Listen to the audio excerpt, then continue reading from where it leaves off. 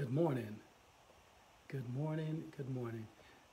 This is, again, the day that the Lord has made. I will rejoice and be glad in it. This is a time of celebration, a time for us to lift up the name of Jesus Christ. I know last week I was not able to go live, and for those who usually come in or those who tap in, I thank God for you. I've gotten some emails or some texts saying, hey, we missed you. And so I just thank God for you. But we have so many things going on. And so I just was not able to go live. Still ministered. We still ministered last week and still able to go forward. Just had so many things going on. Good morning, Pastor D. Much love to you and your family and your ministry. But I had to come on today, and I'm excited about ministering the word because it's something about the name of Jesus. And I know we had many have sung songs about it, but it's something about the name of Jesus that gets me excited and gets me going forward. So today, as always, I'm bringing glad tidings from the House of Prayer Evangelistic Church, where we are located at 2940 North 17th Street. That's in Kansas City, Kansas. And our pastor is Byrd Crawford Jr.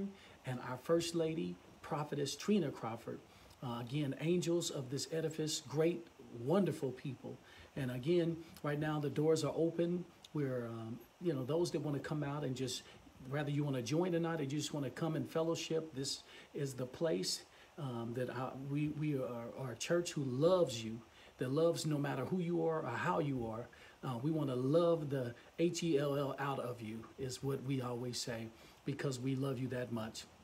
Today I want to talk about what God has really given me today to talk about, because one of the things I realized in my life is I've done a lot, and I've done a lot of good and I've done a lot of bad. But one of the things that I wanted to always do is line up with God and with His ways and His will. And when I look at today and I look at where we are today, sometimes we get off, whether it's parenting, whether it's ministry, whether it's church, whether it's teaching, whether it's at work, wherever we are, school, sometimes we still get off. And I want to be a person, I want to be a man that when we look back, or when I look at back, or someone looks back at me, they can say, he was a man after God's own heart. Or she was a woman, when we have friends or we have our wives or our friends that are living for God. She was a woman of God's heart.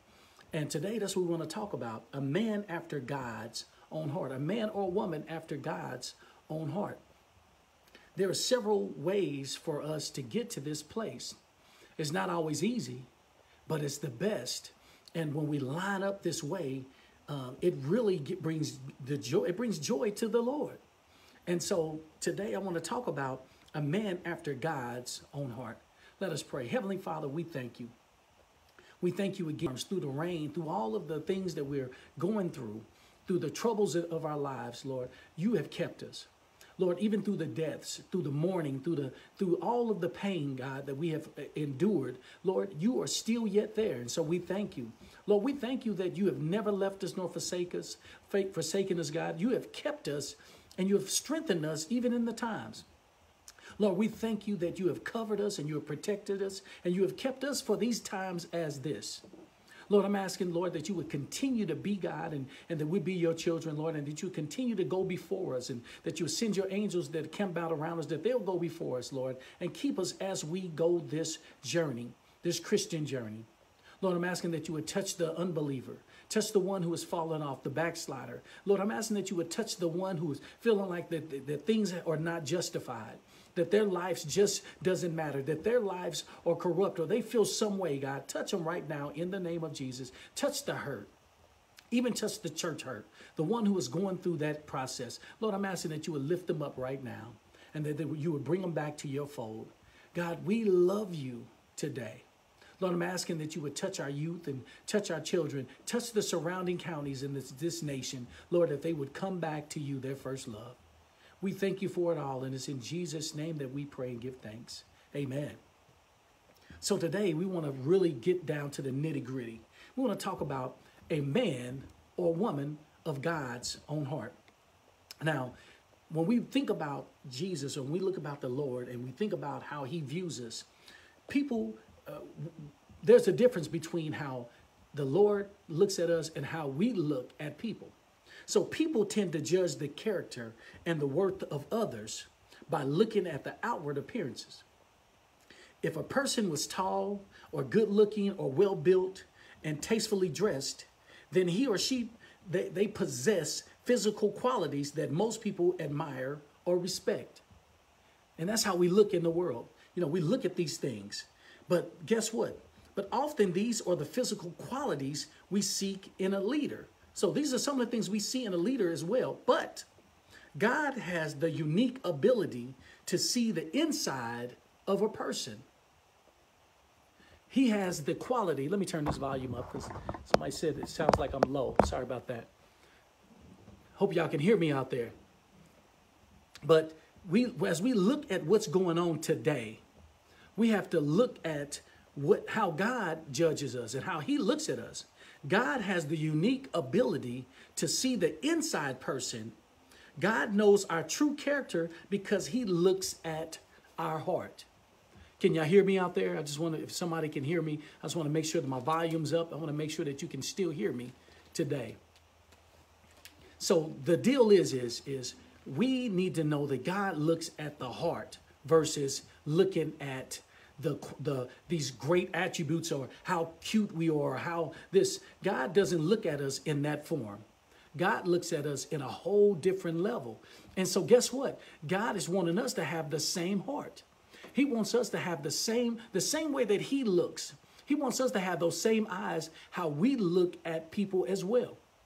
Well, when we do that, there are three things that I want to look at today of how God looks at us and how these are the qualities that how we are to line up or so that we can be the man or woman of God's own heart. To become a man or a woman after God's own heart, there are several ways. Again, one of them is you got to have a clean heart. We'll talk about that. One is a committed heart, and the other one is a loving heart. So all of these things, clean, committed, and loving, these are the things that we must have if we want to be a man or woman of God's own heart. So the first thing is, look at a clean heart. What is a clean heart? Well, a clean heart is willing to remove the old fleshly, carnal heart and be open to spiritually or to be, let me say that again, to be open for the spiritual, okay, to receive the word of God so that your hearts may be made new. So there's one of the scriptures that I love when it says, create in me a clean heart and renew the right spirit within me. So we have to have a renewing of the heart. But the heart also is lined up with the mind. So we have to have a renewing of the mind because they're one of the same. When you're feeling somewhere in the heart, your mind is also comes from the mind. It comes into that place. And so we have to really have a clean heart if we want to be a man or woman that is what we consider a man or woman after God's own heart. So let's look at some scriptures. Let's look at what God is speaking to us and what he is saying to us. In Deuteronomy 10:16, it says, circumcise therefore the foreskins of your heart and be no more stiff-necked. The circumcision of the heart means to open it up to God for the removing of all reservations, coverings, the secrets and unbeliefs.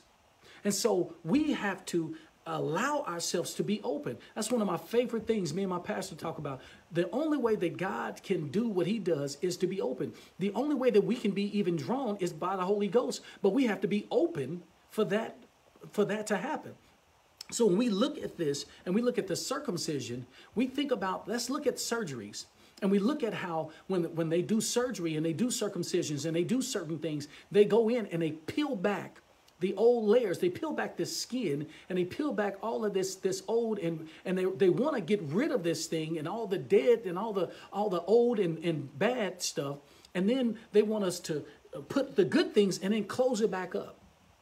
And so God is wanting us to get rid of the reservations, the coverings, the secrets, those secret things that we've done in the past. God is wanting us to release those things. He wants us to bring them to him, and the unbelief, that faithlessness that we have had, he wants us to hand it over to him so that we can begin to walk in faith, so that we can stand at this time. So guess what? So as we do this, he creates in us a clean heart. He renews our heart, and our mind changes, and our views and our eyesight start to become different. We start looking at things differently. We start hearing things differently.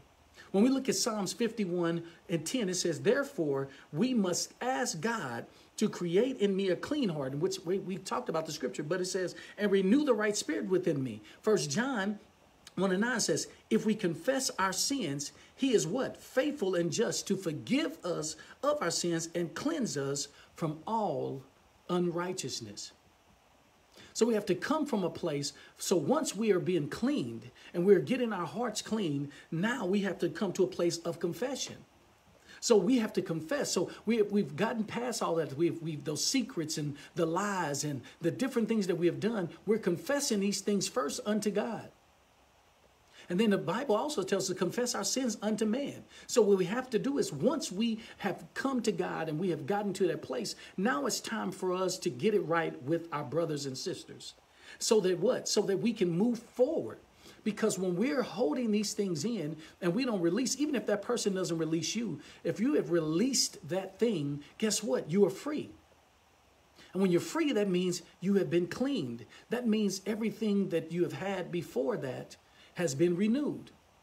See, and this is what God wants us to do if we want to be a man or woman of God's own heart. We have to have a clean heart. We can't have a hardened heart. We can't have a hateful heart. It has to be clean. And when we think about clean, that means pure. That means righteous. That means holy. Am I telling you that you just have to be perfect? No. But God wants us to be perfect in him. In other words, mature in him. So that daily, as we're going through things, he wants us to release that thing. It's just like a dialysis. He wants us to have that dialysis. He wants us to go in and he wants us to clean that thing daily. So as you get your blood cleaned in the dialysis, he wants us to clean our hearts. In other words, get those things off of you so that the next day, when you begin the next day, you don't start up the next morning with the same mess on you. He wants us to release that thing so that we can go higher in him. It's all about the Lord. It's not about us anyway. It's about what we do and how we can bring people unto him. You know what I'm saying? And it's our purpose to draw men unto him. And so that's what we need to be at. So let's go to the next thing. We talked about a clean heart. Now let's talk about a committed heart. This is one of the things that's hard for most people because when we hear the word commitment, two words that run people off is submission and commitment. Submission is, when we have to honor, when we have to obey, is one way to get a person to take off running. Another way is commitment. Because I was a runner. I was a non-committed person. And when I say this is committed to the right things. I was committed to do wrong. I was committed to go and be sneaky. I was committed to go and sell drugs or do the thing that I was not supposed to do. But the thing that I was supposed to do, I would not commit to. And so God is wanting us to have a committed heart. And having a committed heart, let's talk about that. To be committed wholeheartedly is to serve God with a whole heart. That means we have to go hard in the paint, we used to say. That means we have to go to the next level. That means when we have cleaned that heart, now we're in a place of committing it. That means now God has cleaned the heart. We don't want to put the old stuff back in it, like the old wineskins, and try to put new wine in it. He wants us to take the heart and put new things, but things of him, things that are lining up with him, his word. He wants us to put those things back in. So we must now be committed to serving the Lord. So look at Psalms 37:3-5. And I love the scripture. Most of us most of us know what the scripture is, but let's really look at it and what it's saying to us. It says, trust in the Lord, and do good. Let's look at what they said again. It said trust. That means there has to be a faith. That means we must believe God. Then it says, and do good. So we can't just have faith in God and do bad. It says faith, it means trust God and do good. That means live righteous, do what is right in the heart. That's a committed person. So we can't no longer continue the old ways, but we are in a new way. So shall you dwell in the land. So it's given us conditions and it's letting us know that as we do, there is a place for us. And see, God, that's what I love about it. He doesn't have to do this, but God always has something for us when we do what is right. When we look at this, it says, and verily thou shalt be fed. Delight thyself also in the Lord. And it says, and he shall give thee the desires of our heart. So if we find joy in the Lord, if we find peace and joy in the Lord, guess what? He said he'll give us the desires of our heart. That means when I say finding joy, that means we get to a place where we're rejoicing in him. That means no longer are we complaining. No longer are we in a place of where we're just in misery or in discomfort. But even when we're going through, we'll find joy in the Lord. And when we do that, when we delight ourselves in him, that means we find a peace in him. He said he'll give us the desires of our heart. I don't know about you, but I have a lot of things that God has done for me. And those are a lot of my needs have been met. But there are some desires also that I would love to have. And God has fulfilled those things. But guess what? He has even more in store for you. And so this is one of the things that he wants to do. So when you clean your heart, when you commit yourself to him, he says that he will give you the desires of your heart. The last thing is this, commit thy way unto the Lord. Trust also in him. So it says trust twice. The first in the beginning where it tells us to trust in the Lord. And then the second part, and usually when a person is telling you that, that means it means something to God. Trust in the Lord, also in him, and he shall bring it to pass. That means everything, all of those things that you have desired and those things that you desire from God that lines up with him, he wants to bring those things to pass. God wants us to trust in him and have faith in him. When we look at Hebrews 11:6, it says, but without faith, what? It's impossible to please him. For he that comes to God must believe that he is, and that he is a rewarder for those who diligently seek him. When you are really seeking God and you're really wanting to change your life and you're really seeking him, guess what? He'll show himself to you. And it tells us in here that it says, but you have to have faith.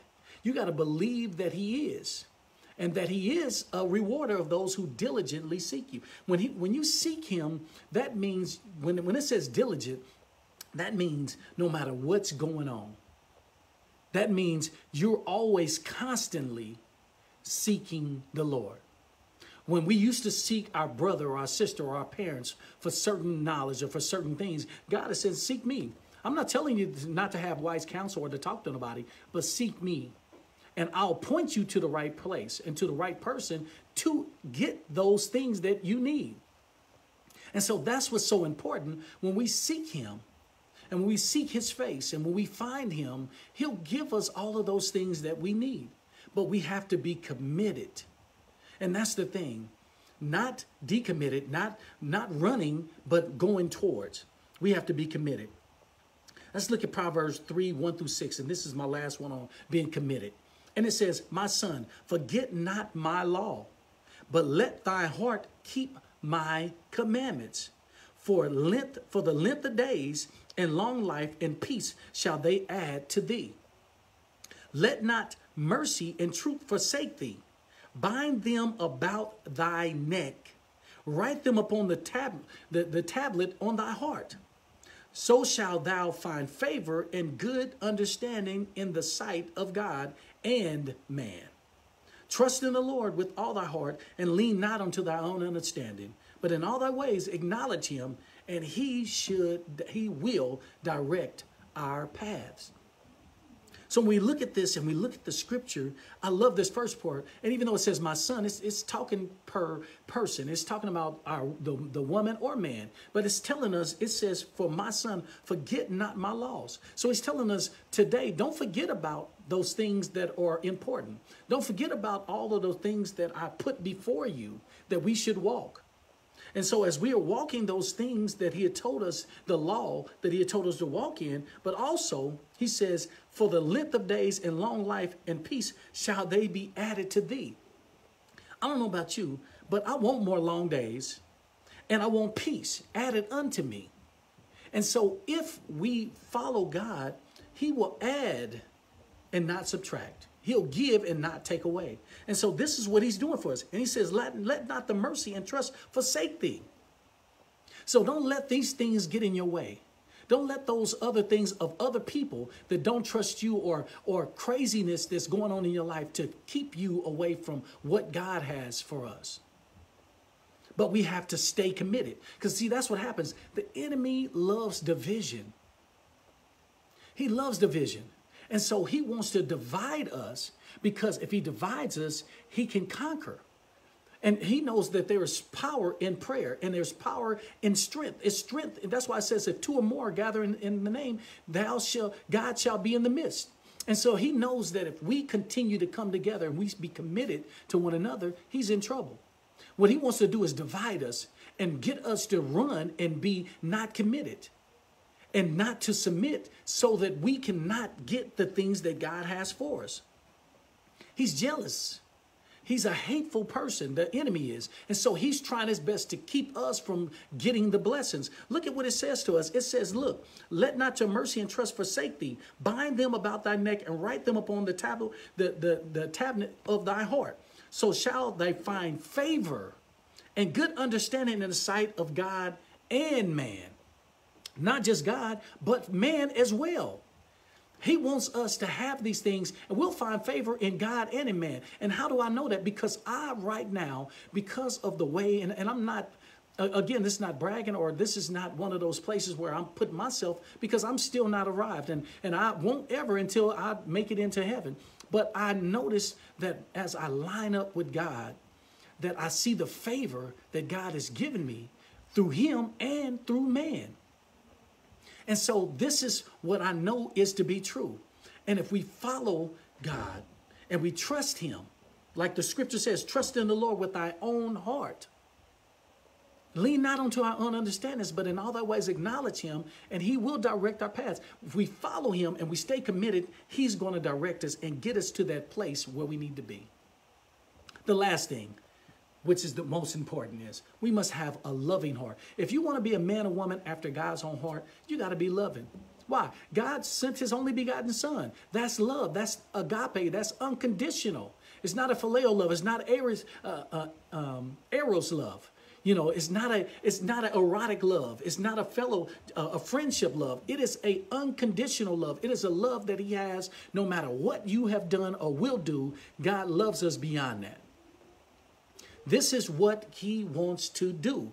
But we have to have that same thing. We have to be committed. We have to have a clean heart and be committed to doing what God called us to. And then in that same thing, we have to love beyond. Look, we have to get beyond ourselves. Even when we feel like this person doesn't deserve love. Because sometimes we can feel that way. Look, I don't like this person. They get on my nerve. They really work me. You have to love them. Those are the people that God really wants us to love. The unlovable, because guess what? We were once unlovable. There were some people that wish we were dead. I don't know about you. I'll just say me. I know there's some people that wish I would have rotted in jail. They wish I would have been. There's so many things that they have wished upon me. But then I have the people who love me in spite of. And I needed that. And we need that. And we have to be the same ones to give that. And so when we are the ones that are called, we're the chosen, we're the kingdom. We're the ones that God has called to another level. That means we have to do what God has called us to do. That means we have to love them. Even when you don't want to be in a room. I got cousins, I got friends or old friends. I got people who I met that I'm not real fond of. But I love them. So it's a difference between me wanting to hang out with you and go somewhere versus I love you. And that's the thing. I still need to love you. I don't want anything to happen to you. And if I can help you, I still will. I just don't want to hang with you. You can have that, but you still got to love them with an unconditional heart. So let's look at what God says. Have a heart to love beyond how we feel about one another. It must be unconditional. Mark 12:31 says, and the second is like, namely this, you shall love your neighbor as yourself. There is no other commandment greater than these. So there's two things that God has called us to. God says, look, I want you to love thy neighbor. These are his greatest commandments. He says, love thy neighbor as thyself. And it says, what else? It says, love God with all thy heart, mind, soul, and might. So in that, he's telling us that we first must love God with everything that we have, our whole being. Then the other thing that he's telling us is that we must love our neighbors. And that's one of the issues that we have today is loving our neighbor. I didn't say the person that lives next door to you. That's not always your neighbor. We're talking about that person that you see, that you walk upon, that you deal with daily, those ones that you work with, the ones that you're in school with, the ones that you walk past, the ones that work your nerve, the ones who your sister or brother that you feel like they don't deserve anything. The one who has hurt someone, the one who has murdered someone, the one who has done something that you feel like that they should not get a second chance. We have to love them. That one who has stolen from you, the one who has lied on you, we have to love them. I'm telling you, I'm speaking to myself today because that's one of the hardest things to do. But guess what? When Jesus was up on the cross and they had stuck him, and they gave him a vinegar. I mean, they gave him a sponge and they put the thorns in his head and they gambled over his clothes. And he said one sentence that he said was, forgive them for they know not what they do. He loved them in spite of. He did not, even when Peter cut the guy's ear off and they was coming to get him, he said, this thing has to be done. He still loved these ones that were coming against him. We have to adopt this same behavior. We can't have the attitude of the world. We can't live the same way. We can't have the same heart as the world. Or we can't call ourselves Christians. We can't call ourselves believers or followers of God if we can't do this. And so that's why it's important for us to have a clean heart. We got to renew our mind and our heart. The other things, we have to be committed, and then we have to love unconditionally. Leviticus 19:18 says, do not seek revenge or bear grudge against one of your people, but love your neighbor as yourself. I am the Lord. So it's telling us right there, look, if we believe in the scripture and we believe in Christ, it's telling us, do not revenge what's going on. Whatever that thing is, you don't have to revenge it. God knows what he's doing. He knows how to get back. I've had a few things that's happened this last month or so, different little things that has occurred that could potentially make me want to get back or snap on somebody. But I can't because I'm a follower, I'm a believer, and I trust that God knows what he's doing and he's going to take care of business. And guess why I know? Because he's always taking care of business. And even when I have gotten back more, even things that I really deserve more than what I've gotten back. In other words, the discipline that I've gotten, I've deserved more. And so, but God knows how to get his people and get people back in line. Let God revenge. Let him do what he does. John 4:7 says, beloved, let us love one another. For love is of God, and everyone who loves is born of God and knows God. And let's look at Matthew 5:44, because I love this. It says, but I, and this is Jesus speaking, but I say unto you, love your enemies, bless them that curse you, do good to them that hate you, and pray for them who despitefully use you and persecute you. Ooh, I know I'm saying something to somebody today because this is a hard one. Because when a person is lying on you, when a person has come against you, when a person has hurt you, the first thing that you want to do is put your hands on them. And some of y'all know that even when I was in the streets and we lived that life, I put my hands on some people. I've done some things that I'm not proud of. But that was a different heart. That was a different mindset that I had. Now with love, I'm in a place where I have to, unless you put me in a corner and you're coming against me and I have to protect myself, it's different. But I'm not an offender. I'm a defender of the word of Christ. And so I'm standing on his word and I want to live the way God called me to live. And so if you want to do the same and you want to really follow God, then you have to have a clean heart. You got to be committed and your heart has to change. That means you have to have a loving heart. 1 Peter 1:22. This is my last scripture, y'all. Seeing you have purified your souls in obeying the truth through the Spirit unto sincere love of the brethren, see that you love one another with a pure heart fervently. That means you can't have a fake heart. When it's fervently, that means it's genuine. That means it's for real. And so you can't just like, yeah, I love you, or yeah, I'm good, or I'll forgive you. And then in the back of your mind is like, you know, when I catch this person, you know, because they got a few friends around you. When I catch up with you, yeah, I'm going to do this. You can't have that. Or, you know what, I'm going to say I'm sorry today, but I'm done. I hate them. No, you have to have a heart, a loving heart through and through. Why? Because it's so important to God, because that's one of his greatest commandments. And his greatest commandments, we have 10 commandments. His greatest commandments that he said, it wasn't thou shalt not murder. It wasn't thou shalt not be adulterers. Thou shalt not commit this, or thou shalt not. It says love. Overall, it's love. Charity was his number one, because if we do those things, everything else will fall in place. As I conclude, when I look at a man of God's own heart, I look at David. And a lot of us know the story about David. David was a young shepherd, and he took care of the sheep, and he did all these things. And his great fame that we know him of is of killing Goliath and cutting his head off and taking it back and, you know, to them. But one of the things that we know about David was called as after God's own heart. And people say, well, how does that? Because David did a lot of kind of mischief through his time. But God, again, doesn't look the way how man looks at man's heart. I mean, how man looks at hearts and he looks at people, God doesn't look at our heart the same.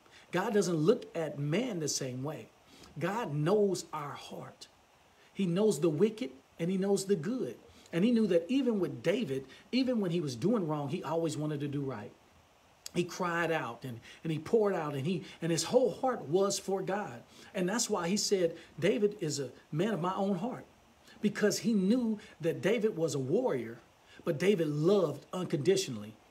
And he loved Jonathan and he loved others. And he was a warrior, a true warrior. And he wanted to do what is right, even at the end.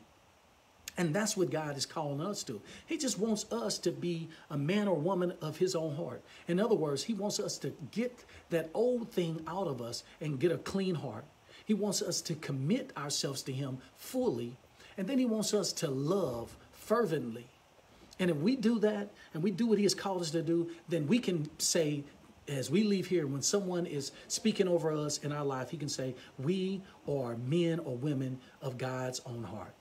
That's what I want to say. I want someone to say about me. I want them to say, look, I want God to, when he speaks to me, to say, hey, well done. But I want, when man is speaking over me and someone is speaking about me, I would love for them to say, man, he was a man of God's own heart. And that's how we should be, man or woman of God's own heart. And when we do that, guess what? We are pleasing God. God is pleased with what we have done. I'm praying that someone has gotten this word today, and I'm praying that someone has not just gotten this word, but is putting it into them into action and wanting to do what God has called you to. We know that it's hard. We know that in this world there is tribulations, but the scripture tells us that. We know that there's wars and rumors of wars. Look, scripture tells us that. We know that people are dying around. The scripture tells us that. That's why we still need to do what God has called us to do, even at this time. So if you want to be who God has called you to do, let's pray. And let's let God back in. Some of us have denied God. Some of us have gotten mad. Some of us have gone to another belief or some other things that have occurred in our life where we have just come to a stagnant place. Let us pray and let's think about what God wants for us, and let's do what he called us to do so that we can really enjoy what life, this last days that we're living in while we're here. Heavenly Father, we thank you. We thank you for the things, even the things that we have seen thus far, because we know that things are even greater. You told us that eyes haven't seen nor ears have heard the things that you have in store for us. And so we're waiting on you. We're waiting on that. We're occupying until you come. And Lord, today we're asking that as we get developed and as we live for you, God, we're asking that you would create in us a clean heart and renew the right spirit within us, Lord. We're asking that you would give us a committed heart, that we would trust in you and not into ourselves, Lord, that we would lean not onto our own understandings, but in all our ways acknowledge you, because you said you would direct our paths. And then we want to love like you have called us to love. Lord, condition our hearts that we can love the way you love, an unconditional love. Lord, not the world, the way the world views or the way that they love, but the way that you love. Put that on us, God. We're asking you to. Lord, you said if we ask anything in the name of Jesus, it shall be done. But we must believe by faith, and we believe today by faith. We're asking that you would shake off all of that dust off the people who have gone to a wayward state. Those who have gone to a place of not believing, the ones who are in a state of just, they're miserable. Lord, we're asking you that you would lift their heads up. We're asking that you would turn that heart around, God, that you would open their eyes, God, that they may see you clearly. And Lord, that you would begin to order their steps and that you would do a great and marvelous thing in their lives. Lord, touch us today, God, as we begin to worship you and as we begin to lift you up and give you the glory. Lord, I'm asking that you would just have your way like never before. Touch our families as we're bereaving, as we're going through. Touch the others that are sick in the bedroom, in the sick rooms. Touch the ones that are incarcerated. Touch the homeless, Lord. I'm asking that you would touch those that are jobless, those that are carless, Lord. That you would begin to find their way, and that they be developed in you. Lord, we thank you for what you have done, but we truly thank you for what you're about to do. Not just tomorrow, not just later, but right now. We thank you and we love you. It's in Jesus' name we pray and give thanks. Amen. God bless you.